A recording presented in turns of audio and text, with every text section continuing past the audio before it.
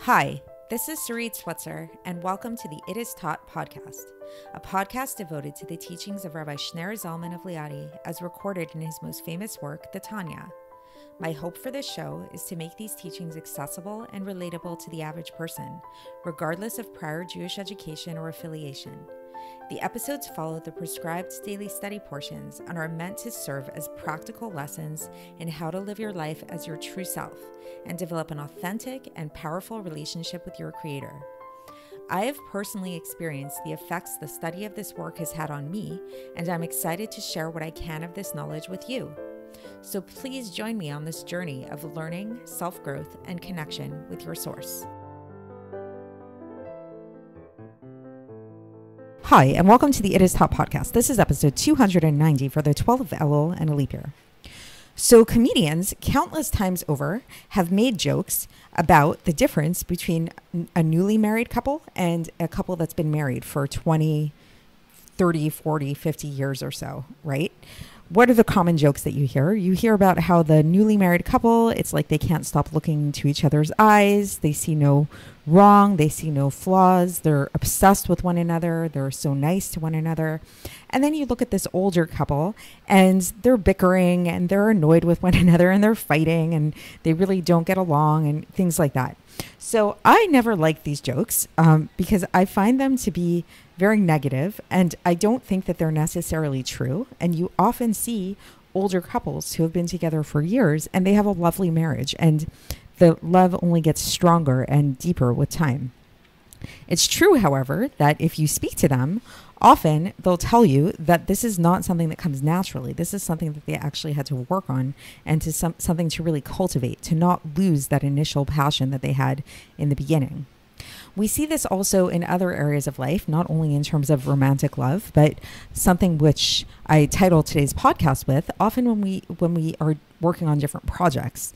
I know that I'm guilty of this, and I think many people can relate to this, that you get this idea for a project in your head and you're really excited about it. You're really, really passionate, and you begin it right away and you start working on it. You're all into it and everything. And then what happens? A few days pass, maybe a few weeks pass, maybe a few months if you're lucky, and you lose that passion. You lose the drive, and maybe you're like not really motivated anymore to keep the project going. I find one way to remedy this, something that I can use this podcast as an example. When I first started this podcast, I was really excited to launch it, right? I put together the logo and all that kind of stuff. And I'll be honest, there are some days where it's sort of like I'm not that excited about it, but I made it into a routine where I work on it day after day after day. And I do find that the hardest part is getting started. And once I get started, then it kind of flows. And I find that also what helps with the feeling of being able to stay passionate about this project is because even though, yes, it's a Tanya project, it's something I've been working on for a while, every day is a little bit different, right? Or it's very different because every day I'm working on a totally different episode, something totally new. So the newness is there. The newness is fresh. And I'm looking at this Tanya that even though I've studied it for years at this point, learning the daily chitas, every year, every time, especially now that I'm doing this podcast, I'm really looking at it through a new lens, and I'm looking at it in a whole new way, and I'm finding this newness there. So the newness is really essential, whether we're talking about romantic love, where you want to maintain that sense of newness and freshness in your relationship, or whether you're talking about different projects that you're working on, or really anything in your life.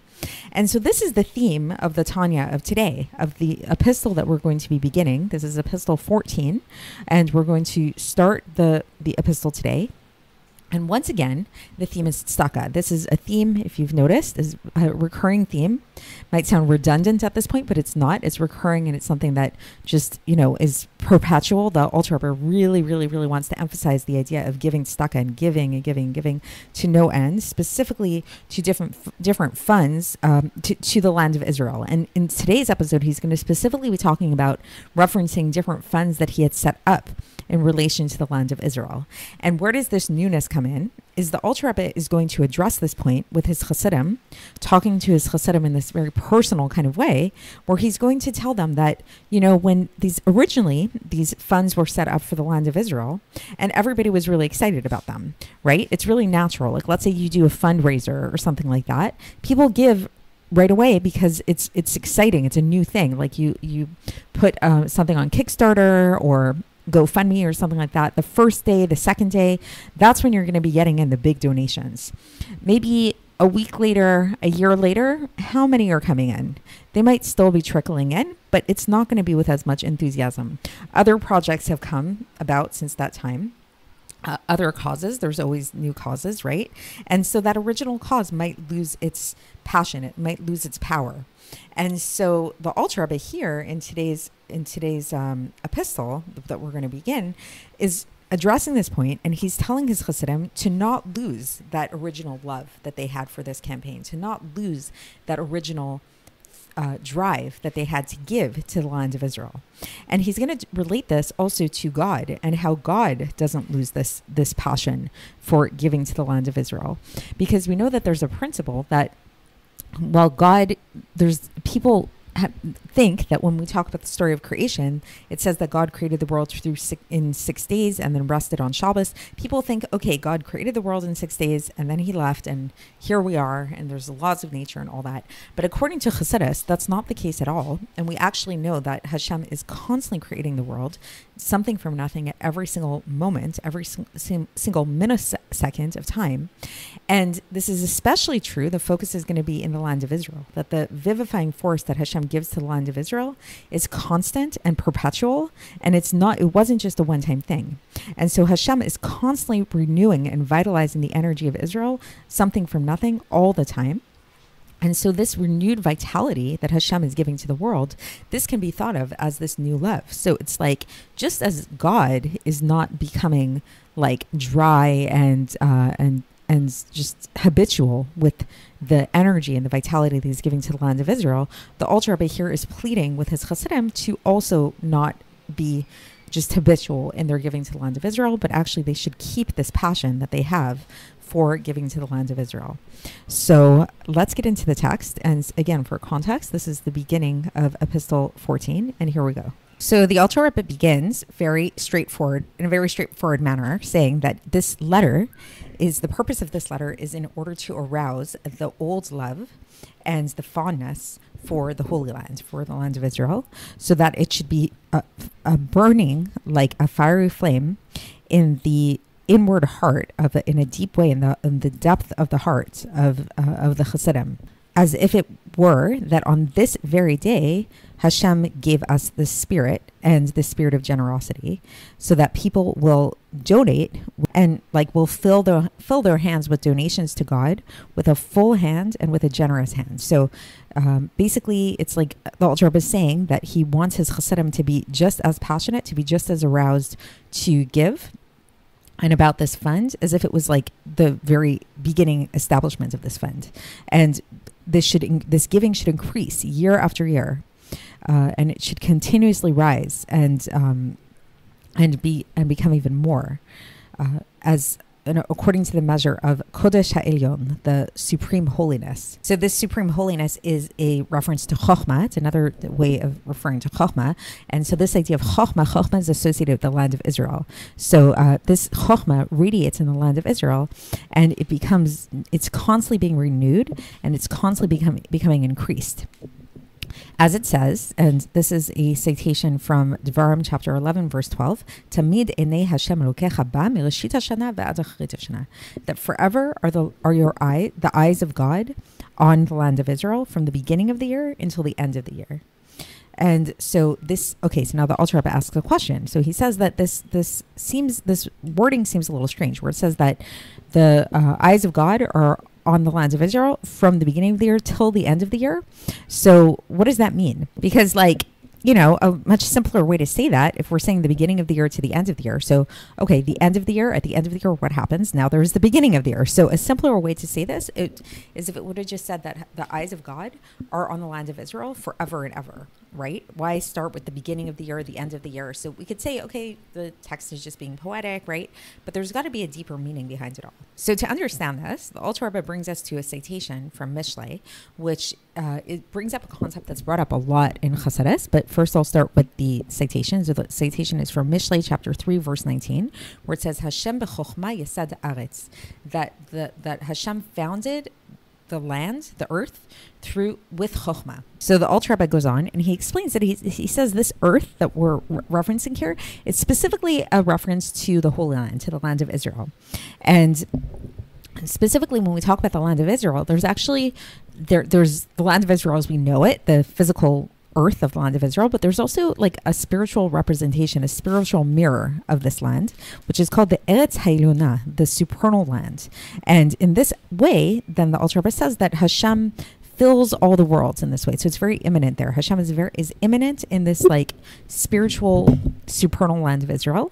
And then we have the lower land of Israel, which is the lower land of Israel is often referenced as Eretz Chefetz, the land of Hashem's desire.